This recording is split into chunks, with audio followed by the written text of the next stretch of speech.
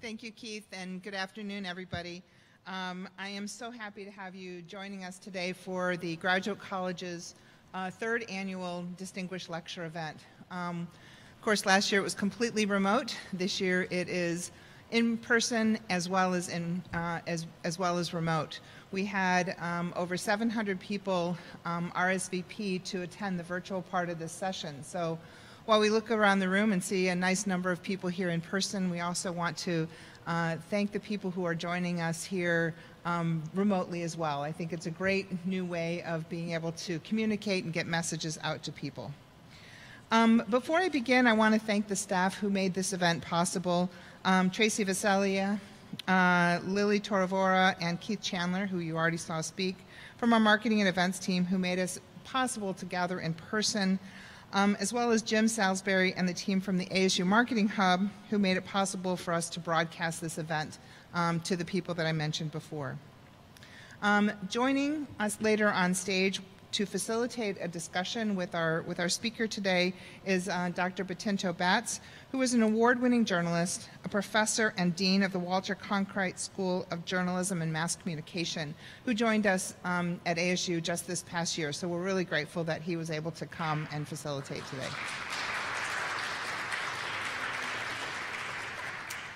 For those of you who don't know, the Cronkite School is widely recognized, I think everybody probably knows that, widely recognized as one of the nation's premier professional journalism programs and really strives to foster journalistic excellence. And we had a really great discussion earlier today about how journalism is really shaping and changing the way that we're thinking about journalism. The Cronkite School is.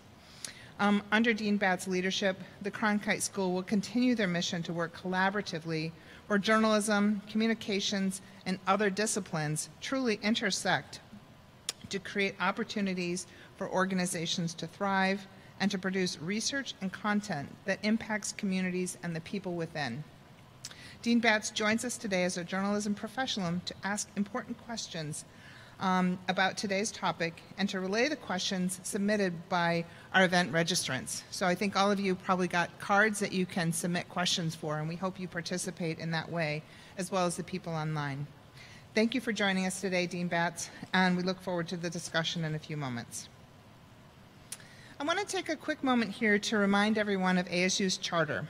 We're a comprehensive public research university measured not by whom we exclude, but rather whom we include and how they succeed. Advancing research and discovery of the public value and assuming the fundamental responsibility for the economic, social, cultural, and overall health of the communities it serves. The Graduate College, of course, believes strongly in this charter, and we are dedicated to enriching and advancing graduate school experience for all students and bringing a student-centered culture with a commitment to inclusion and innovation. Today's topic of canceling student debt and its equitable implications are not without debate or opposition, but that should not prevent us from having this conversation. Author and educator Stephen Covey once said, "Most people do not listen with the intent to understand. They listen with the intent to reply." Today, it's my hope that we gather here to listen with the intent to understand. It's now my pleasure to introduce today's speaker, noted educator, journalist, and scholar, Dr. Andre Perry. Dr. Perry is a senior fellow at the Brookings Institution and nationally known and respected in the fields of race and structural inequality, education, and economic inclusion. He is the author of the book, Know Your Price, Valuing Black Lives and Property in America's Black Cities. In the field of education, Dr. Perry worked in the Louisiana government, founded the College of Urban Education at Davenport University, and was an associate professor of educational leadership at the University of New Orleans. Please join me in welcoming Dr. Andre Perry.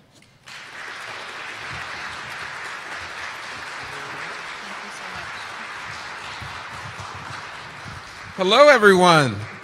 Good evening, good afternoon. I'm Andre Perry, senior fellow at the Brookings Institution. And if you don't mind, I'm going to jump right into my presentation today. And I really wanted to start off talking about who I am and why I pursue these issues. As was stated, I work at the Brookings Institution where I study black majority cities and neighborhoods. And as you can see, there are lots of black majority cities. There's obviously too many neighborhoods to put on a map. But there are 1,200 or more black majority cities where the share of the black population is 50% or higher.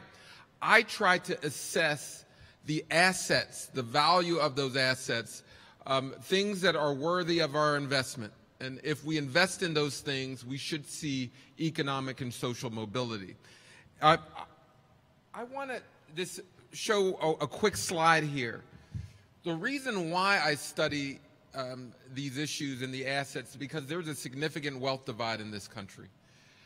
White family median wealth is about $170,000 compared to $17,000 for black median wealth.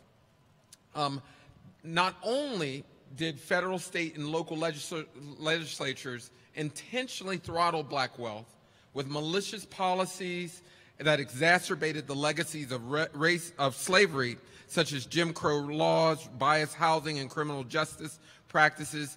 They excluded black Americans from reaping the full benefits of the New Deal, which lifted many more white families out of poverty and enabled them to pass on intergenerational wealth. In my studies, I look at a lot of different things that impacted today's society. Some of the things that I'm very involved in is the issue of redlining, where the federally backed Homeowners Loan Corporation drew red lines around predominantly black neighborhoods, deeming them unfit for or hazardous for investment. I also look at the impact of highway construction on the displacement of black families. My family was decimated by these issues. Urban renewal, the unfulfilled promises of urban renewal, predatory lending. My family lived in areas where there were lots of rent-to-own schemes and other predatory situations. And then there were restrictive housing covenants all around them, so they couldn't move. These policies that basically said you had to be white in order to live in this neighborhood. That had an impact. Right on this chart, I hope you can see it. On that x-axis, that's the percent of black people within a neighborhood.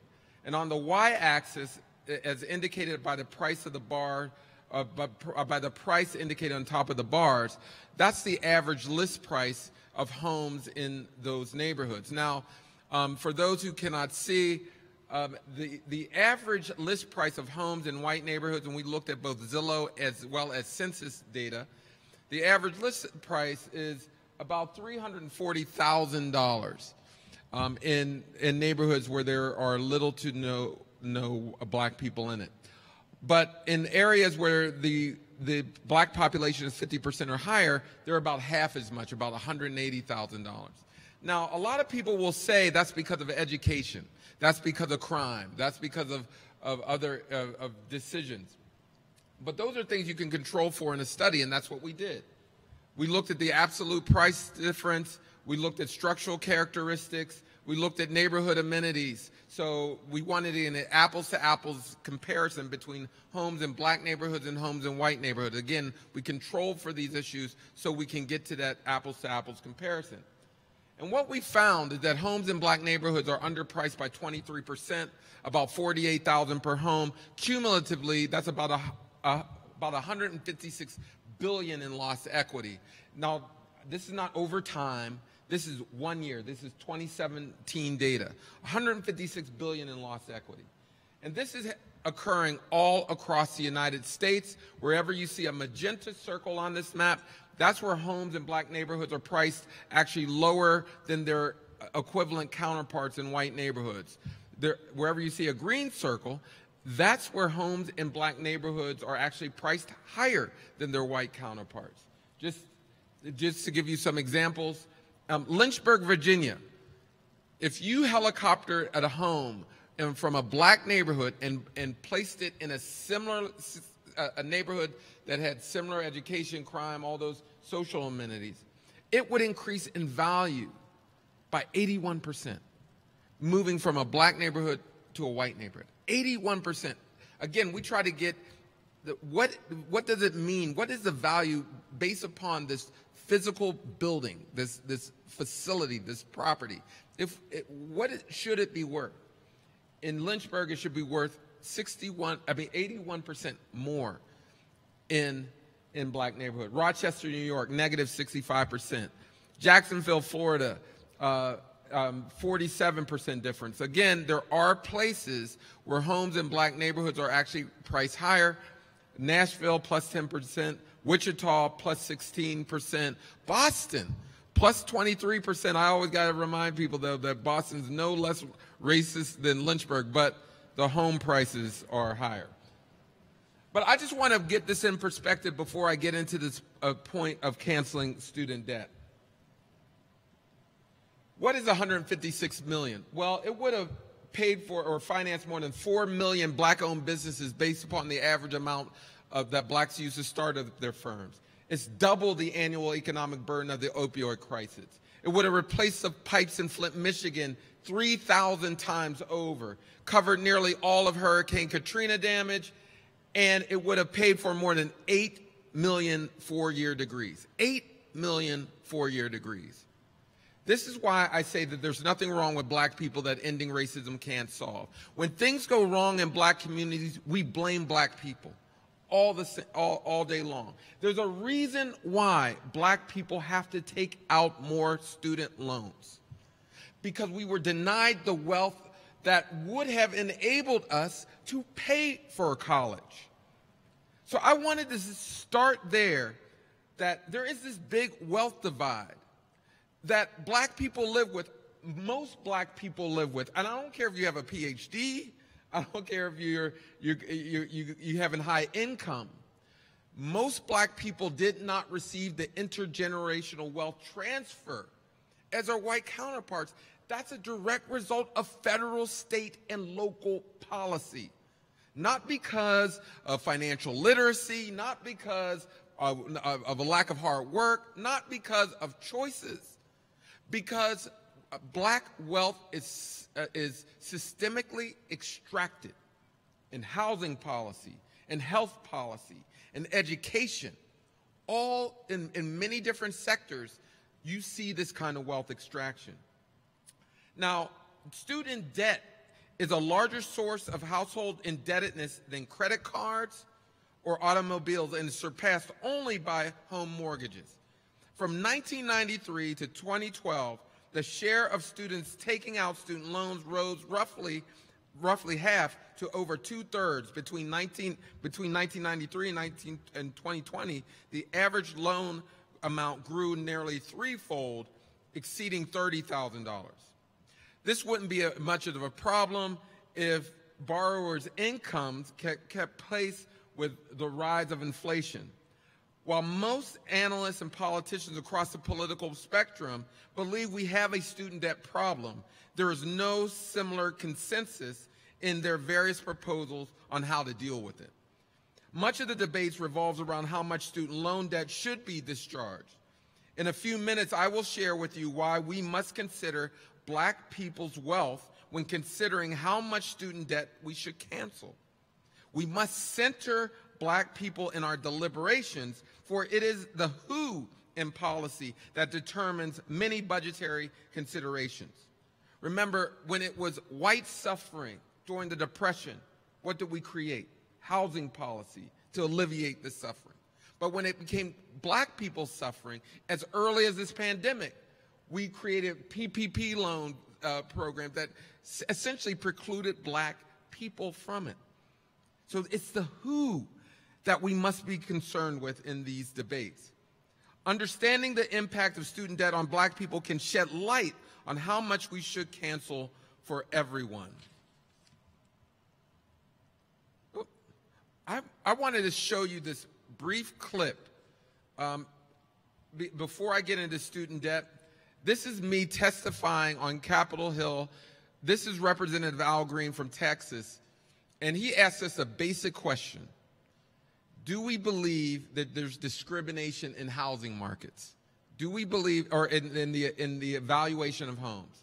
Take a look and listen to this. Now, I presented a lot of the data, the same data I presented to you, I presented in Congress. members of the appraisal industry are sitting there with me. Roll that clip. If you think black people are being discriminated when their property is being appraised, would you kindly raise your hand? One person on the panel. That's me. If you think that, for fear that I'm not communicating well, if you think that black people are not being discriminated against when their property is being appraised, if you think they're not being discriminated against, kindly raise your hand. Okay, hands now. We're getting some consternation, I see. Before we begin, we have got to accept data and facts.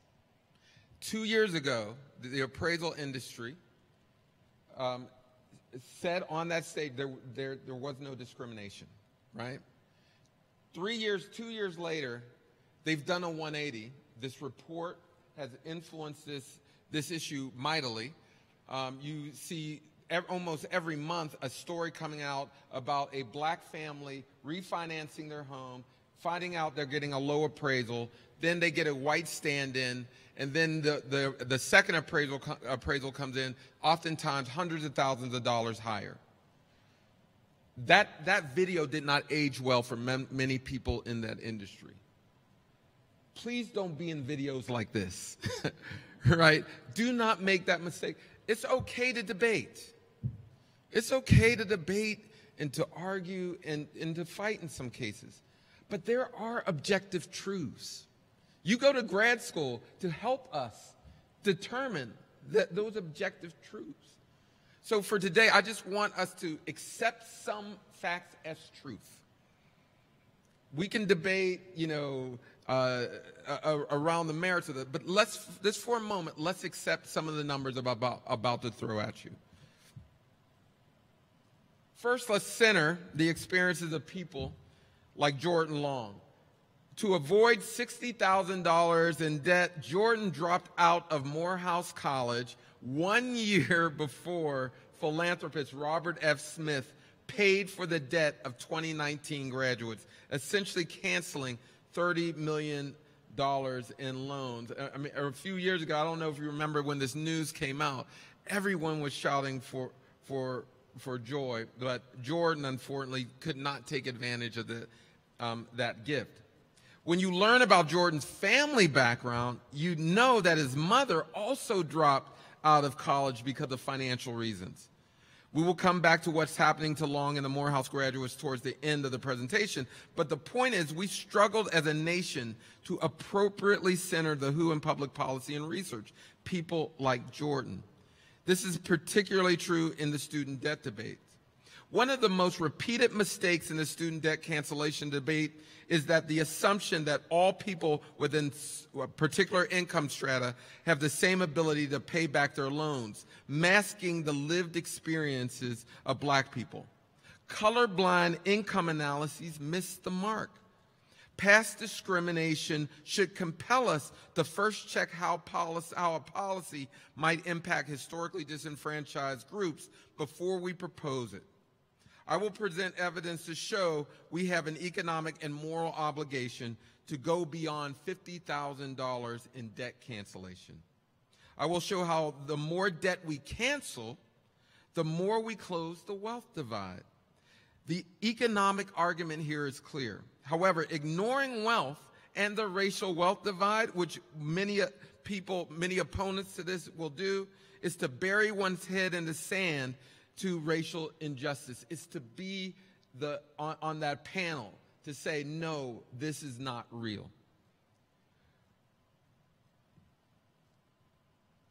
Most student debt is held by households with zero to negative net worth, and black people are much more overrepresented among American population. An estimated 19% of American families have zero to negative net worth compared to 8% of white families.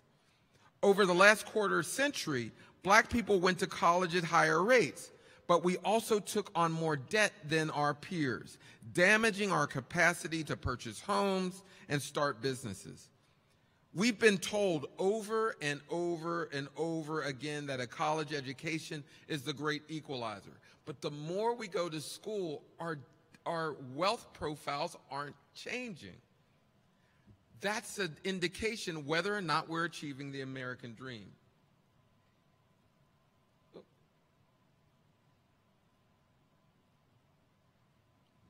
There we go. The reality is that white college-educated households are much more likely to provide and receive financial support for education and or home purchases, while black college graduates are significantly more likely to financially support their parents, according to the Fed Reserve Bank of St. Louis. When we graduate from college, guess what we do with our loans? We support families with those loans, whereas other people are getting down payments for a home, for a car, to start a business. In a Brookings Jane Family Institute research brief, Jane Family Institute Senior Fellow Marshall Steinbaum, Brookings Research Assistant Carl Romer, and I demonstrate that black people take out higher amounts of student loans than every other racial group. In addition, black students' current loan balances are much more likely to exceed the original amount, revealing the impact of discrimination on wealth. This chart right here eliminates the results of black people's efforts to attain economic equality, or the American dream. The more we go to school, the more loans we take out. Guess what? Because we didn't have that intergenerational wealth transfer. But it also shows it takes longer for us to pay back our student debt. You can see here, hopefully you can see that. The blue lines represents black borrowers. At every age group, it takes us longer to pay back our student loans. Not only are individuals saddled with debt, so are entire neighborhoods. Our report titled Student Loans, the Racial Wealth Divide, and Why We Need Full Student Debt Cancellation shows student debt as a share of income is highest and growing fastest in the lowest income area. So this is hard to see, but what you're really seeing here is that much of the student debt is concentrated in black neighborhoods, in neighborhoods that predominantly black people live in. The claim that student debt cancellation is regressive tends to be followed by pointing out that a large number of borrowers have a small amount of debt, and a relatively minor number of borrowers carry a large proportion of the total debt burden. That much is true, but the unstated implication is that the low number of high balance borrowers uniformly have higher incomes. That implication is false.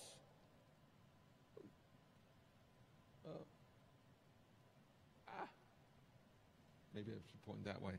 Again, it's similar to the last slide. The plurality of outstanding debt is held by borrowers with higher balances who live in census tracts in which the median income is between $20,000 and $40,000. Meanwhile, high-income census tracts account for a very low number of borrowers, affirming that wealthy people are less likely to have student debt because they don't need student loans, and if they do take out loans, are much more likely to pay them back. When you look at where debt resides, again, it is held in low-income neighborhoods. Other studies have reported that differences in interest and accrual in graduate school borrowing led to black graduates holding about twice as much student debt, $53,000, as our white counterparts 4 years after graduation. Given the racial wealth disparities and debt-to-income ratios, it's not surprising an estimated 7.6% of black graduates default on loans within 4 years of graduation, compared to 2.4% of white graduates. Without question, we have a student debt problem. Real solutions can be found when we look at the impact on wealth. When all student debt is canceled, the numerical difference between the wealth of non-black and black households shrinks significantly for households between the 2nd and 20th percentiles. Carl Romer and I described this in the report, Student Debt Cancellation Should Consider Wealth, Not Income. This chart can be difficult to interpret, but the black people are represented by the perforated lines, and those get closer to the solid lines that represent white people for every debt cancellation plan. Biden offered 10,000, Elizabeth Warren 50,000, and so we looked at each plan, and what it showed that the more debt you cancel, the more you close the racial wealth divide. And isn't that what we want to do? So what's important about this, and I'll get back to Robert Smith in a second. What is clear, I applaud Robert Smith's generosity. I think it's a good thing that someone canceled this debt for students. However, that's not policy. Jordan missed out on that opportunity because his mother also struggled. This is a systemic problem that requires a systemic address. So for me, I'm going to close out here. One of the things, and I named my book Know Your Price, based upon my favorite book in the world, Two Trains Running. Now, in this book, in this play, Two Trains Running, the main character, Memphis, is about to have his property seized through eminent domain by the city of Pittsburgh, where I'm from. And they offer Memphis $15,000 for his property, to which the main character, Memphis, goes, no, I'm not selling my property. I know my price. I got my price. And but he says that throughout the play. It's a refrain. Now, there's another character, Hambone, in the play, and he makes a deal to paint a fence in exchange for a ham. He paints the fence. He never gets his ham. And so throughout the play, he says, give me my ham, give me my ham, give me my ham, until he actually goes crazy and dies. Now, I know that people are like, damn, that's pretty bad. But there's actually a happy ending. The main character, Memphis, eventually gets $35,000 for his property. Now, the moral of the story should be clear, right? That you got to know you have worth. What I try to do is give people the price to stand on, even if it means going crazy and dying. The facts are clear. If we cancel student debt, we close the racial wealth. We not close it completely. We help close it. We also need to work on medical debt. We also need to look on wages. We also need some form of reparations at some level, right? And that's not a controversial topic, because just a few months ago, we saw what happened when we shut down businesses. The business community said, hey, you injured me. We do need some type of reparations for that, some type of stimulus program, and we delivered. Black people have been denied these opportunities for generations. What kind of stimulus package do we need for that? 1 year in housing, 156 billion loss. 1 year. So for me, this is not about arguing and debating. I think the data is pretty clear on this. But I do need for you all to understand that at some point, this institution, in order for it to thrive, we need graduate students, undergraduate students to come here to learn without the fear of going into debt. It's something like 90-something% of research R&D money goes to 6 states. 6. We are not a country of 6 states. We built an economy on innovation and change. It's time to invest in the people that will give back to all of us. So I'm going to close there because I want to get into this conversation. But I want to, first of all, thank Dean Libby and man, Kat, man, I'm blanking on your name. Oh my goodness, I can't believe I'm just blanking on your name. Tracy, man, and Keith, I apologize for that. because this is truly, I'm outside now, I'm on the road now, hitting universities and stuff. So I just want to thank you for coming out as well. Thank you very much.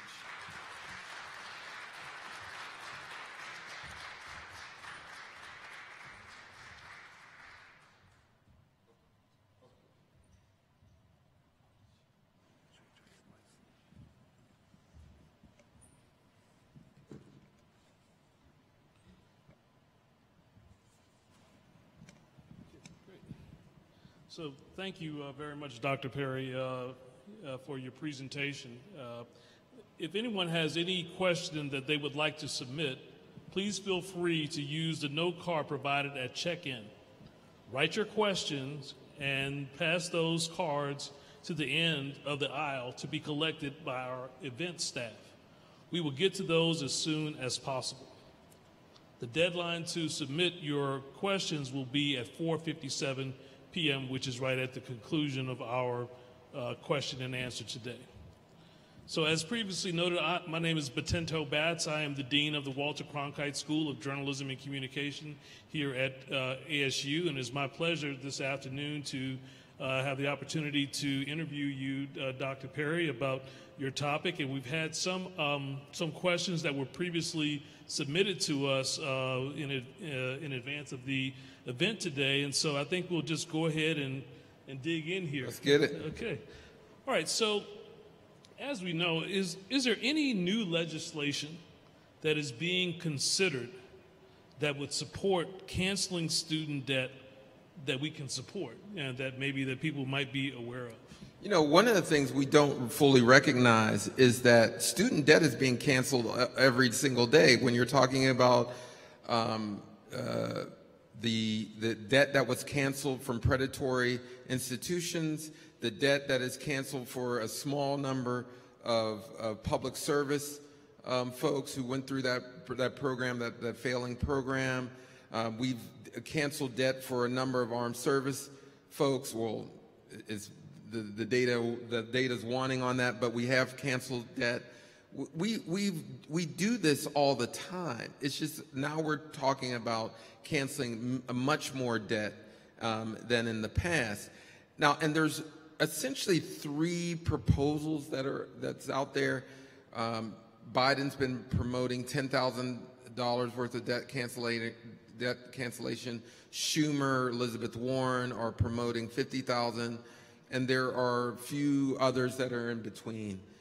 I think what is clear, the president or the Department of Education can cancel debt. There's some debate about that, but I think that's been settled. They can, without an act of Congress, cancel the student debt. In addition, I do think that there will be bills passed to do it. I just think it's highly unlikely that when this freeze is over, this student loan, this repayment freeze is over in January 2022, I highly doubt that they will ask students to pay during an election year. And so I also doubt that they'll only do 10,000 at this point. So I think one of the proposals that will go to 50,000 is very viable. I think it's very viable. It's interesting.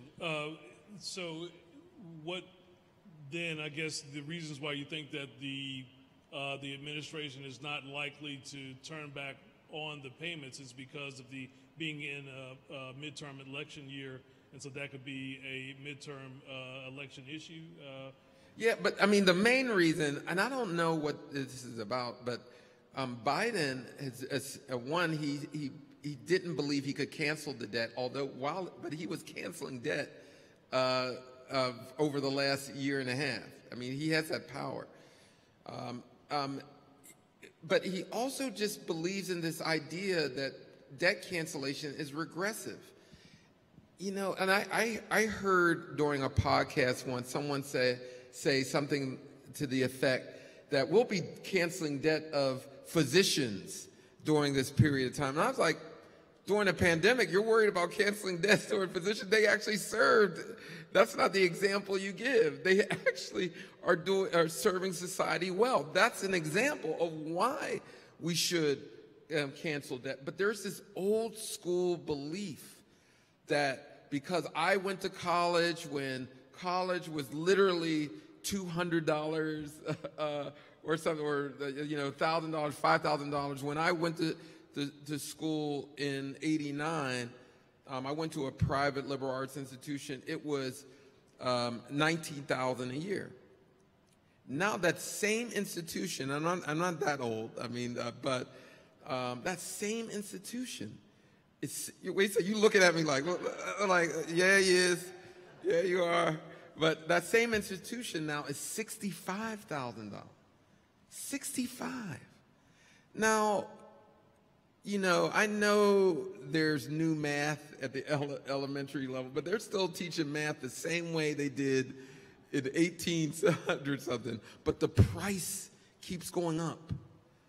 And so for me, we've got to shift to say, hey, that the price of education has soared dramatically, and we need an alternative. So what is clear, debt cancellation is only a partial solution.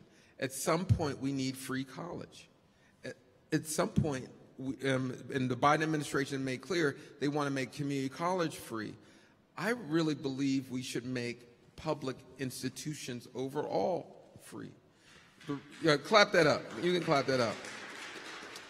And that's not a foreign concept. Like this is, theoretically speaking, in the K-12 environment, everyone receives a grant to go to a public option. Everyone, and it is subsidized by the state.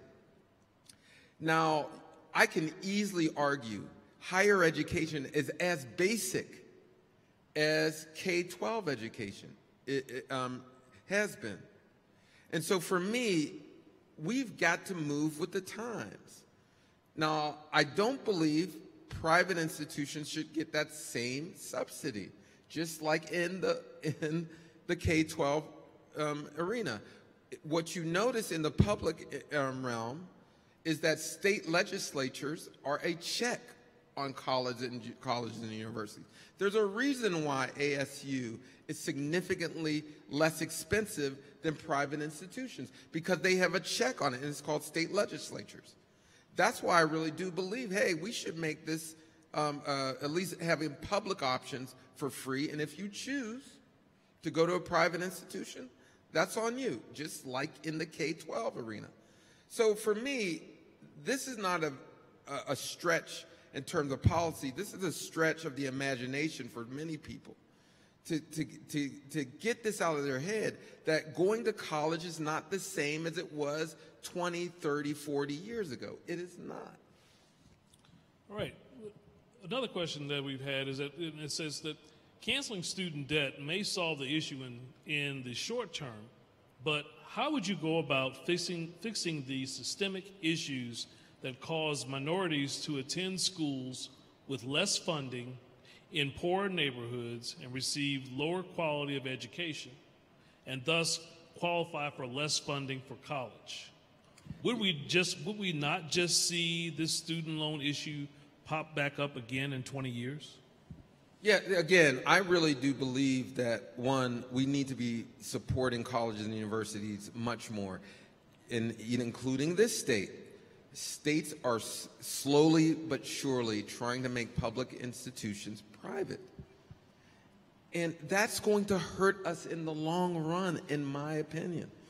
That the reason why we achieved so much during the Industrial Revolution, the reason why we achieved so much even during Reconstruction, where black people were producing patents, that gets overlooked, that period. We were producing patents, doing a lot of great things, because we were investing in higher education. And we witnessed incredible booms in the economy. But yet now we're basically saying the only way that you should go to college now is if you pay for it yourself. And that just defies the history in this country of economic growth. Nothing grows without investment. And right now, we are not investing in the innovation economy in ways that we should. It means investments in graduate programs, means investments in everything from education to art to the various sciences. That's where you see, that's what will spur an economic growth. You know, that's what's keeping the institutions down. And by the way, many black colleges and universities, historically, black colleges and universities are robbed of wealth. In Tennessee, it was discovered that $500 million was systematically taken from the black colleges, the state black colleges there. In Maryland, they just settled a lawsuit for $500 million. This is going on all across the country. Wherever you see black students, just like in my housing, wherever you see black communities, there's devaluation. Wherever you see black students, there's going to be a lack of investment. So, yeah, and I'm glad you brought that back up. Going back to your presentation, you pointed out that there are some systemic issues that are pervasive and that have continued for decades. So I guess going back to the question again, if we were to cancel student debt, is that going to be the fix, though? No. In totality? No, it's not a fix, but it will help. You know, again, what for me is the fix is the ultimate that you need some type of public option in higher ed. There's no question about that. Debt cancellation is about providing relief for those who essentially had to shoulder the burden of doing what we asked them to do. Guess what I tell my son? Go to college. Get the best education you can. And we do that, and we actually compromise their wealth profile in the process. Wall Street Journal released an analysis a few months ago that showed how black people's wealth status, black college graduates' wealth status is not changing. We're telling them to go to school. One of the reasons why is because they're taking on debt. One of the bright spots of the pandemic is that black millennials started buying homes more, right? Now, there's reasons for that. There were black millennials, a significant number live in big cities. When the pandemic came down, you shut down the shops, restaurants, bars, no need to buy clothes, you have more discretionary income, you saved your money, you live in a black neighborhood because that price point is lower, right? But let's not ever discount what freezing student debt did for them. Automatically, substantively improved their debt income ratio just like that. They used that opportunity to buy homes. That's the freedom that comes with debt cancellation, with free college. That's what we should be pushing for. That expands the economy. That brings growth. You know, this idea that we're going to make people pay for things that we ask them to do makes no sense. It's like saying in the K-12 arena, you know, we need you to go to school, but you got to pay for it. We would never say that. But now in this society, if you don't get a college degree, you are essentially saying you're going to be shut out of many of the opportunities afforded to being middle class, period. All right. Again, there's also, opposition to this. Some people say, well, if students shouldn't pay for their education, then who should? Taxpayers? Are you trying to disrupt the traditional scholarship and philanthropic efforts with this program? Yeah, and this is another thing. It's like, man, when people ask questions like that, it's almost as if we did not go through the pandemic.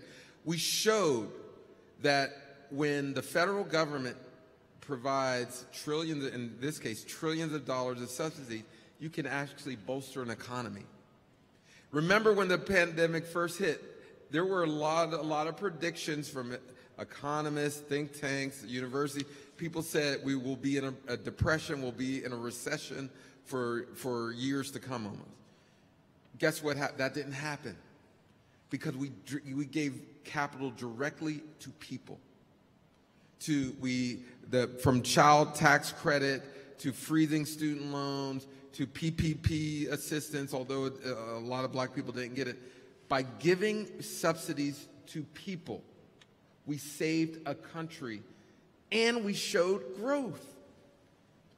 You know, we've got to take that lesson and say, hey, this investment thing actually, by not just creating investments into large companies, which trickled down, did not work. It did not work.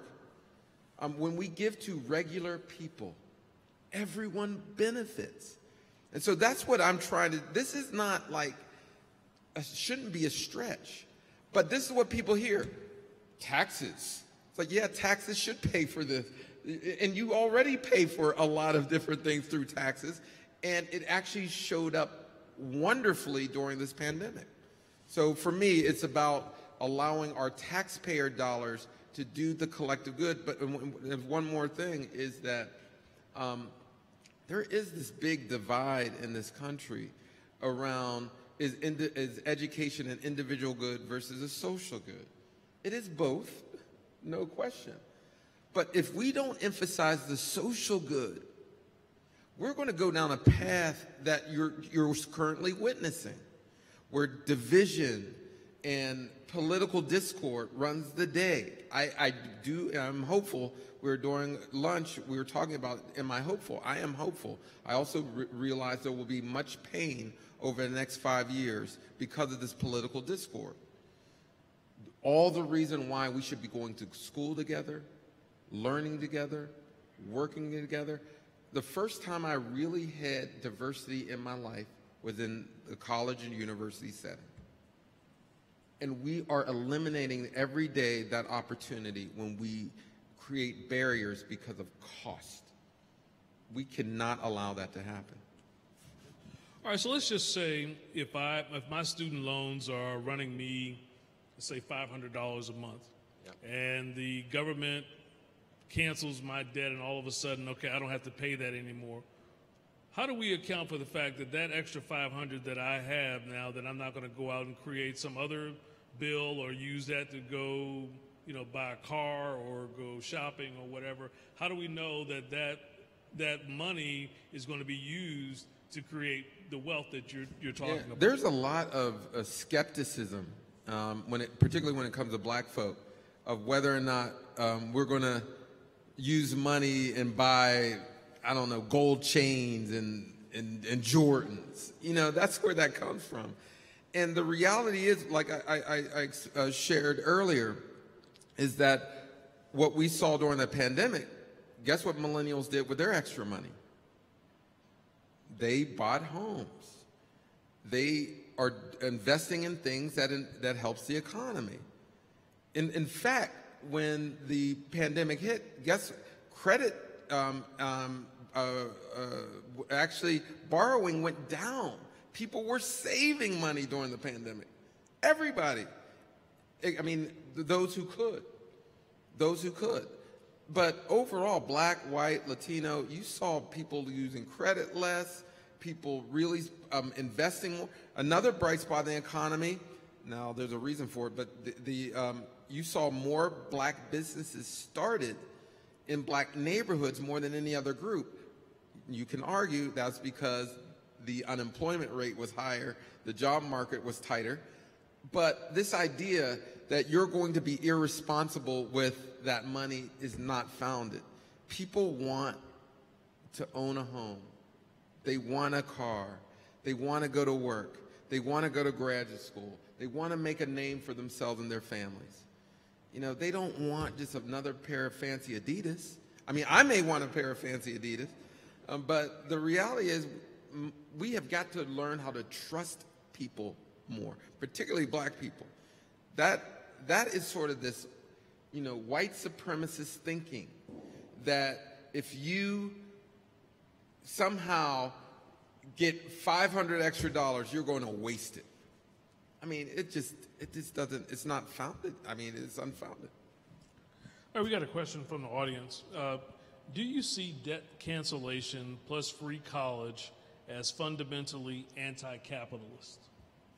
No. There's lots of capitalist countries that actually provide free college. I mean, this is not something that is different. I mean, if you're in Germany, guess what? You can go to the university. You can get, you can, if you get hurt, you go to the hospital. You don't have a copay. You don't have, like, there are other places that subsidize the basic goods.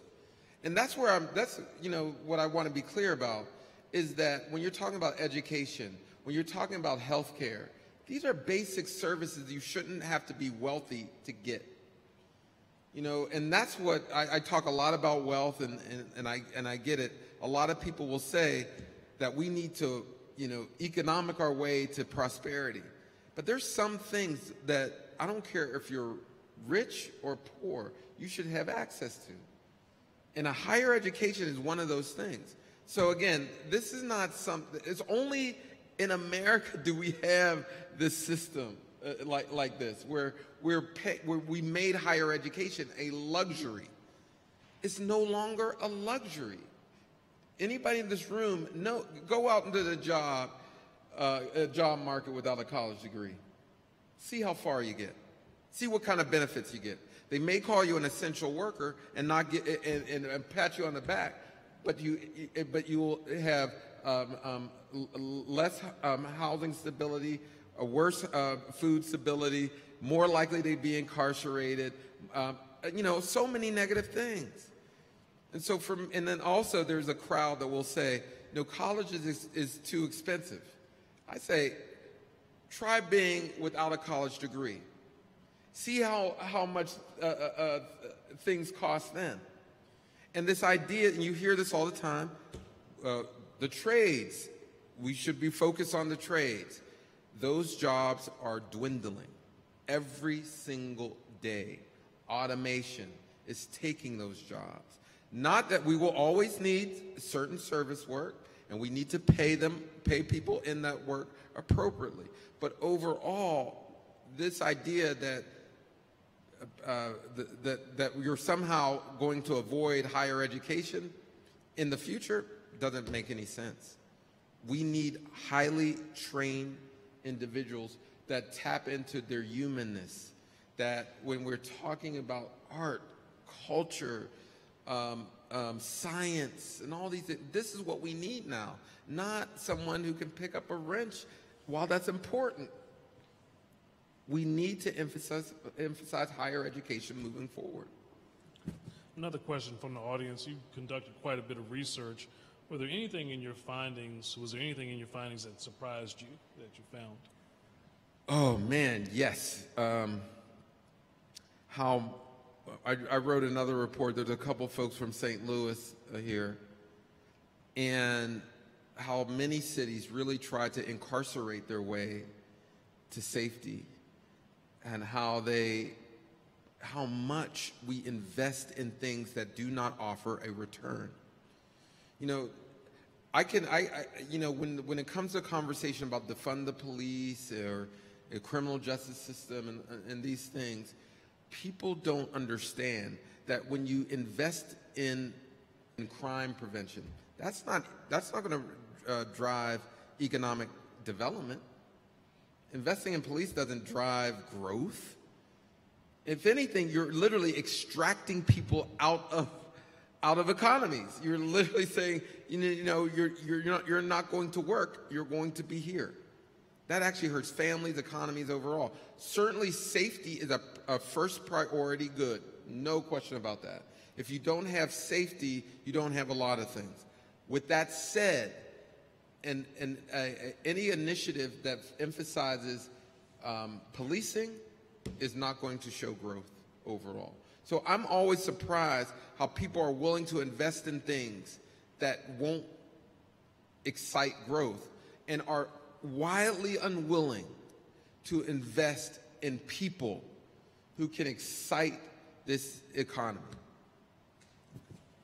You mentioned earlier that you felt hopeful about something happening with this. You mentioned Elizabeth Warren's proposal. You mentioned Biden's proposal and some other potential options that exist. So if you are an advocate for this, what can you do to help to support this and maybe get behind it? Oh, there are many different campaigns that you can participate in. NAACP has a 50 and beyond, 50,000 and beyond campaign. There's the Free College campaign. There are a lot of different efforts here, and actually here in Arizona, there's groups working on this issue. So I would join one of those organizations, and I would compel you, if you get a chance, and if there are courses in your that you can take on wealth, focus on the student debt issue. It's a fascinating look at what we should be investing in the future moving forward, and how we have changed over time. How I always love looking at the original land grant acts, and how we quickly invested in farmers during the day to say, hey, you need to learn how to manage these crops. And that was our really first big, bold investment in mass education. Because before that, guess what? We were, colleges and universities were largely private towns, and private schools in small towns. You had the colonial colleges, Princeton, and things like that. But when we started investing in mass education, that's when we started seeing the kind of economic growth that we realized. I want us to do the same again. I want Arizona State to receive the kind of subsidies that it deserves. And not to say it's a beautiful campus, no question about that. But understand the path we're taking is less public subsidy. I lived in Louisiana for 14 years. I saw my budget when I taught at the University of New Orleans. My budget was cut in half within 5 years by a governor. In half. And you get what you get in Louisiana. And so for me, I don't want universities to go that route. But I also understand the way to get there is through some form of federal and state subsidy that doesn't exist right now. And so that's what we got to work towards. Well, good. So what's next for you in your quest in terms of sharing information about this? We're coming up on the close of our session here, but what's next? Oh, for me, it is working with members of Congress on this issue. I've worked with several Congress folk on this issue, worked with the NAACP on this issue. And I also will be writing a lot about other debt to cancel. When we talk about wealth, there's two main variables here. We're talking about your assets minus your debt. And there's only one way to close this wealth divide. We either got to give people more assets or reduce debt. Reducing debt only gets you so far. It only gets you so far. At some point, we need home ownership, business ownership, land ownership, some form of reparations, which is occurring at the local levels. But more importantly, we need to all be working on a reparative culture. Know that exclusion didn't come from Washington. It went to Washington. Redlining, for instance, started in Baltimore. It started there and it worked its way up to other cities and finally got to Washington, D.C., where they made it federal policy. We need reparative culture in places such as Phoenix, Tempe, other places, local initiatives that eventually bubble up. So the folks here, there's lots of things you can do on the ground on this issue and other issues. But the goal is not to say we're going to get some federal policy. I work on that certainly. My goal is to compel you that we need a new era of reparative policies that addresses the harms of the past while giving the future an opportunity to succeed. Okay, well, Dr. Perry, thank you again for joining us today. And then your book, Know Your Price, Valuing Black Lives and Property in America's Black Cities, is available wherever books are sold. Wherever fine books are sold. Wherever fine books are sold. And also a recording of today's event and additional resources will be made available in the coming days. Thank you once again for being here, and thank you all for turning out. Thank you.